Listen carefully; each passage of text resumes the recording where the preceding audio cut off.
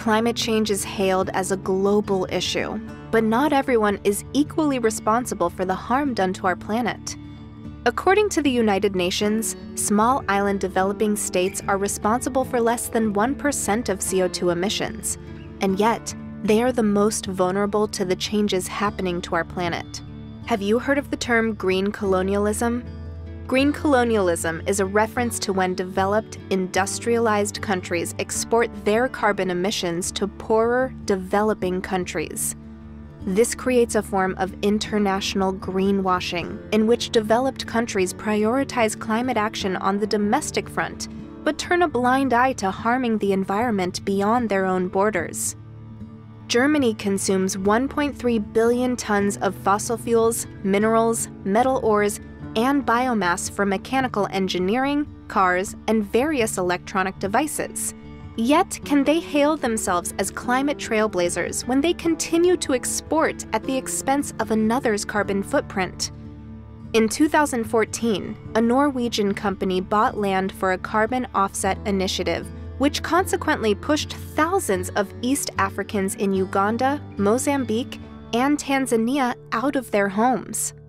As both sides of the Atlantic develop their respective climate policies, the European Union is leading in its European Green Deal initiative, and the US is attempting to follow suit with its Green New Deal.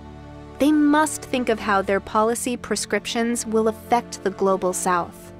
Two important sectors that are going to be increasingly affected by climate change in these regions are agriculture and tourism. Developing countries depend on these sectors to make a living. Thinking of ways to deal with these challenges in a sustainable but still economically viable way is crucial. Linking economic need to climate action is necessary to ensure developing countries are still given a fighting chance in the green transition.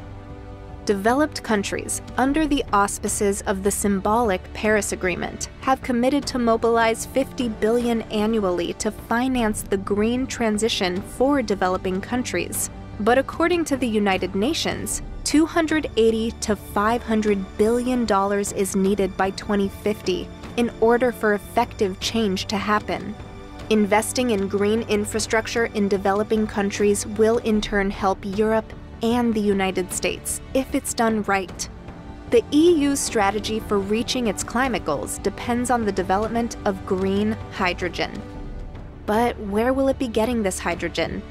Mainly from North Africa and the Middle East. Yet the infrastructure is not in place for countries to be handed this kind of responsibility.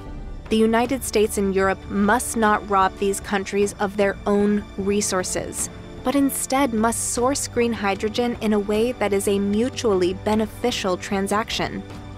Africa is often addressed as a singular bloc, without breaking down the fact that there are 54 different countries that each have their own story. When addressing the green transition, it is important that the developing world is not approached in a one-size-fits-all manner. Addressing climate must harness the strengths and the weaknesses of a country on a case-by-case basis in order to provide a truly global cooperative initiative. This is not an easy topic to address, especially when conversations are already difficult to have at a domestic level. But the reality is that climate action is just as much domestic as it is foreign policy. If we refuse to address change from a global, comprehensive approach, efforts in Europe and efforts in the United States will only be a drop in the bucket and will not make the change that we need. There is no lack of great ideas to incorporate the developing world into the sustainable future we want to live in, but it's time to turn ideas into tangible action.